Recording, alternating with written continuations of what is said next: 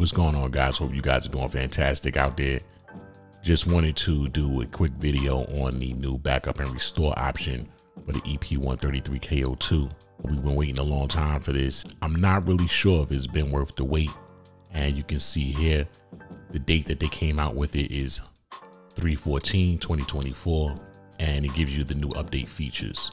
The important one is the support for the new backup restore feature in the EP sample tool. So that's really what we're going to be concentrating on today. But let's get back to the sample tool. So once you've done your update, you go into your EP sample tool. You will notice at the bottom, it says backup and restore. Once you click on this backup and restore, you'll see three options here. At the very top here, it says beta preview release, use at your own risk, data loss might occur, record your songs before testing. I'm not really sure why they put that here. Maybe this is a beta mode. They're testing this. Either it works or it doesn't, right? I haven't had any problems with it. I don't think you will either. I would still back up my projects the way I showed you in a prior video. You can either back it up to Ableton, back it up to FL Studio, whatever your DAW is. I would still back it up to that. And I'm going to explain to you why right now. So this backup tool that they added, it's not what we think it should be or what we thought it was going to be. You cannot back up your projects individually. I thought they were going to make it where you can back up project 1, back up project 2, back up project 3, and restore project 1, project 2, or project 3. They designed it in a way where it's a one-shot deal. You have to back up everything at one time. So basically they want you to use up all your memory till you can't put any more projects on there, and they want you to back that up, which means that it's going to back up all your sounds. It's going to back up all your projects in one file. Let's say you have 3 projects, project A, B, and C.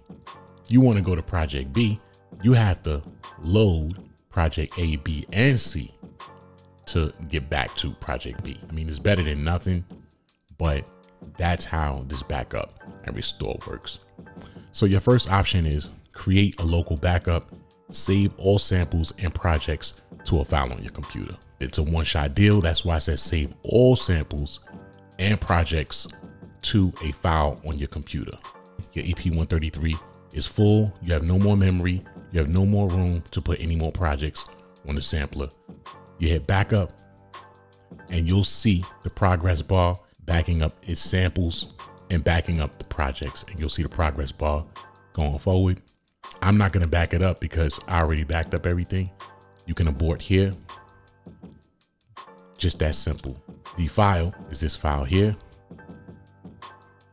and it gives you the date 2024/3/15 backup.pack. So that would be the pack that was backed up.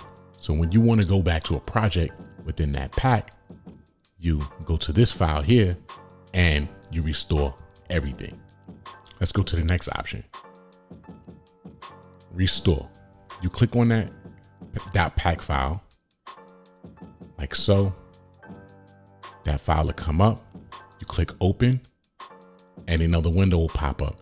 It'll say restore local backup. And then you have to type overwrite to accept the restore, which is a good safeguard to make sure you don't overwrite anything. But you type in overwrite and you hit OK, and it will begin to restore that pack onto the EP-133 KO2. So I said before, I'm going to abort it because that's not what I want to do right now. But I would also label these files. I will label these files, whatever, however you want to name them, any way to remind yourself what project is on which pack. So if you have 4 or 5 packs, you know what pack to restore to get back to the project that you're looking for. For those of you that may have overwritten your factory samples when you first got your sampler, they have added a restore factory content option so that you can restore all your factory sounds back to the default state. So that's basically the backup and restore options for the EP-133 KO2. You have 3 options here. You can back up your content, you can restore your content, and you can restore your factory content. back onto your EP-133 KO2. It's not everything we wanted it to be, but it is better than nothing.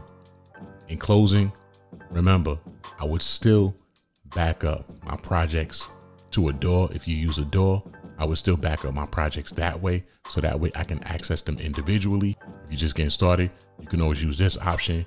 That way, you know your project's always in a safe place.